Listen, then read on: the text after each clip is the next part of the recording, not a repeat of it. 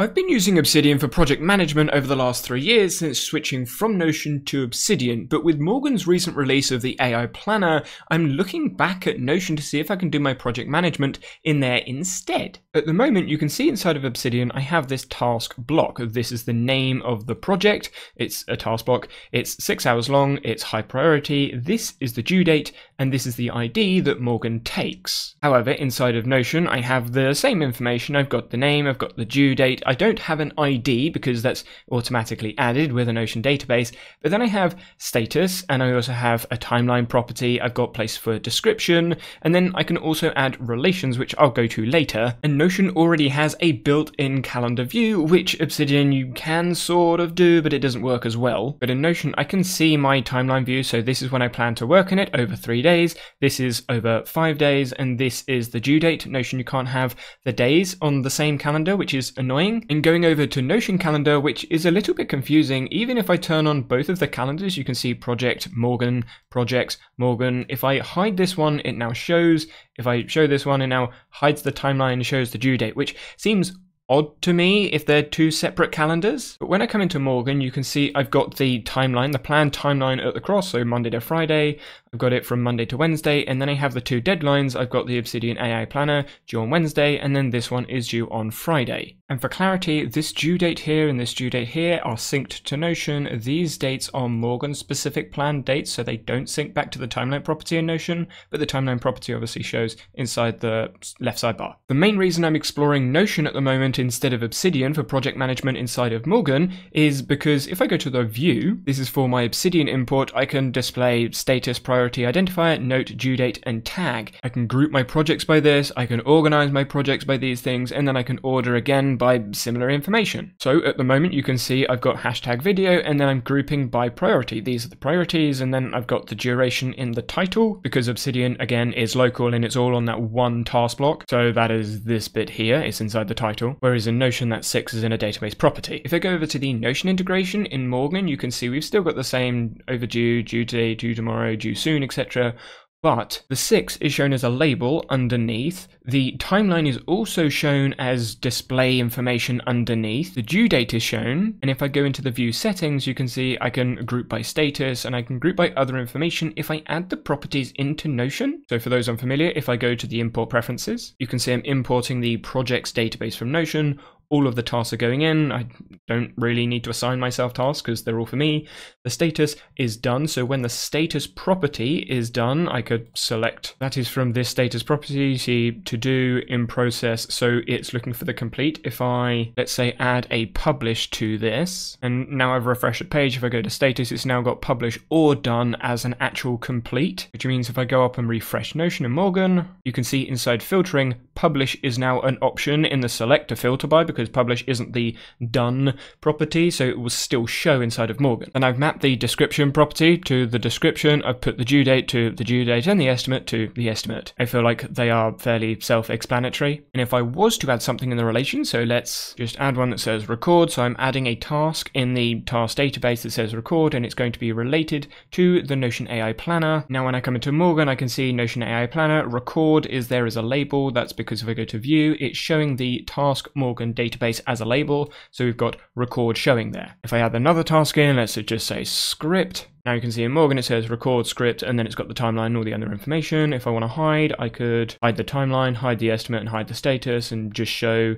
there you go, that's the due, and then they are the tasks that are related to this project. That is something at the moment I can't do with Obsidian, which is why I'm exploring Notion. But if I leave that there for the moment, and then I go to the AI Planner, which is what Morgan recently released, which is why I'm exploring Notion in the first place, you can see the Morgan AI Planner has suggested I do the Obsidian one. Obviously I've actually completed this, so I would have ticked this off. I've left it on for demonstration purposes, but it's saying, hey, you need to do the Obsidian like now, because of course it's overdue. And then we've got the Notion AI Planner video because, well, that is the next one due. It's due at some point on Friday, so it's trying to get it in every single slot available. Now, because I know I've actually completed the Obsidian AI Planner, I'm going to right click and just ignore this task. And the planner has just ignored it and now scheduled Notion AI for the next 3 slots inside of these frames I've created. And that's actually related to the reason why these are over in this miscellaneous frame rather than the morning, afternoon, or evening frame. I have covered the Morgan AI Planner before, which I'll leave a link in the top right, and it explains more about why these tasks are on the right and what all these settings are. Basically, I'm not going to push the schedule all because that actually puts them into the calendar. I'm going to push X and go to my frame. I'm going to go to the morning frame, and you can see it's going to schedule all tasks in this space.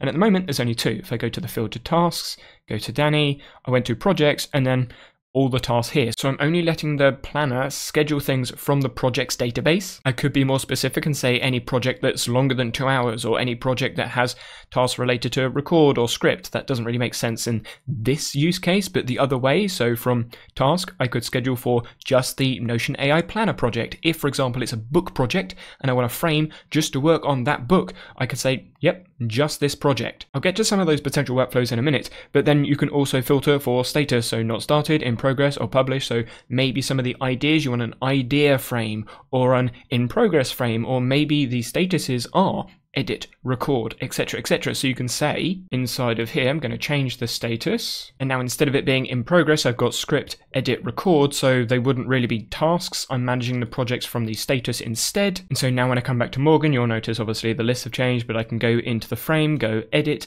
and now go to filtered tasks, Notion, projects, and then say I just want to script in this block. Now I'm going to save that as a filter. In the afternoon, I'm then going to edit, and so I only want to edit in this frame, and it doesn't really make sense to record in the evening because it's dark, so I'm actually going to say I'm going to publish in the evening, which at the moment, as you can see, there is nothing there because there is nothing in Notion that is of the published status. And now when I go to the AI Planner, we've got the Obsidian AI Planner coming back in because obviously this is a different planning session, so I'm going to ignore that task. And then we've got Notion AI Planner, and nothing is in the evening slot because I can't publish it yet. So that's one way I've thought about project management in Notion, but then the other way, which is what I used to do, is use tasks. Looking at the Notion task database, you may recognize some of these because they appeared on that miscellaneous Saturday frame, but I've got the same kinds of properties. I've got the due date, I've got the description, I've got a priority, which is a select priority, which allows me to group them. Maybe you want to put them into stars, so I'm just going to add like 4 stars in here and say, yep, that is another priority. We've got the estimate. Now this is a number property, so it works as in like 1 is 1 hour, 2 is 2 hours, so 0.5 is half of an hour, which is actually 30 minutes. We have those tasks that I made in the projects database a minute ago, script and record, and they're obviously related to the project. And I'm showing the rollup and formula properties in Notion, but Morgan doesn't actually bring that information in yet. So if I come back into Morgan, go to projects, and then show the tasks, you'll see I've got a task that's overdue, one that's due today, nothing due tomorrow, one due soon, but if I go into the view, grouping by priority, that's that select property. So I've got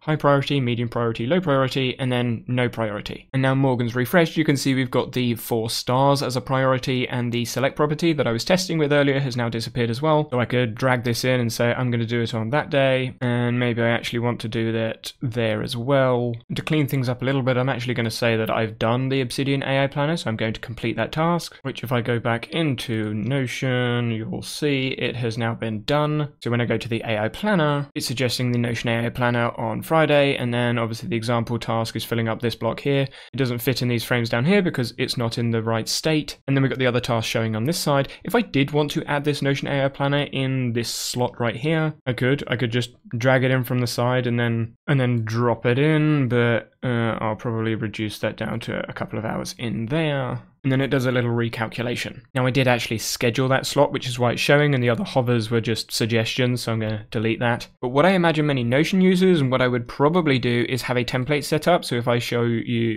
this video template, obviously it's called video template, it's going to start with a status of not started. Estimate, I'm going to assume it's 6 hours, and then I've just got some tasks down the bottom, which I'll drag in once I've created it into the task database to make those tasks. And then with the filter, it just adds those tasks to the relation of the project's database, which if I do that now, if I click there and then go video template, I'm then just going to click, drag and drop them in. Now I've got 4 tasks. If I scroll across, you'll see they're all related to video template because I didn't actually change the name of this. So new video idea, and now you can see it's still related to new video idea. Notion users will probably add more templated information using buttons, etc. for priorities, due dates, estimates. I will probably experiment. So maybe let's say 1 hour default in there, 2 hour default in there, edit maybe 2 hours as well, and then publish is going to take 30 minutes. I'm going to go back into Notion, go high, medium and low. I'm going to let you use your imagination, because I know you can add triggers. So if you say complete the script, it changes research from low to high priority, and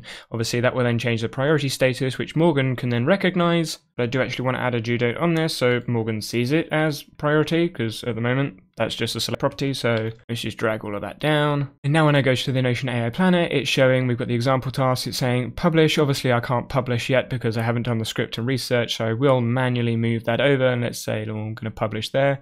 And we've got script, research, and we've got the Notion AI Planner in there, and that's because this is a different frame. I should have caught that. So if I go to this afternoon frame, you can see this is actually every week because it's a little bit shorter due to trampoline, and this is looking for all of the Notion tasks. So I'm going to add the medium priority in there, I think it was. Let's just double check. Yep, it was medium. Now we look at the AI Planner, script, research, edit, good. And obviously the publish doesn't make sense to be there, so it would, I'll manually move it over. For me, Obsidian is still a better writing tool because of the panes, the tabs, the speeds and everything else, but project planning, I'm going to have to experiment a little bit further with Notion to see how it goes. And there is a 14-day free trial to use Morgan, which I'll leave a link in the description below.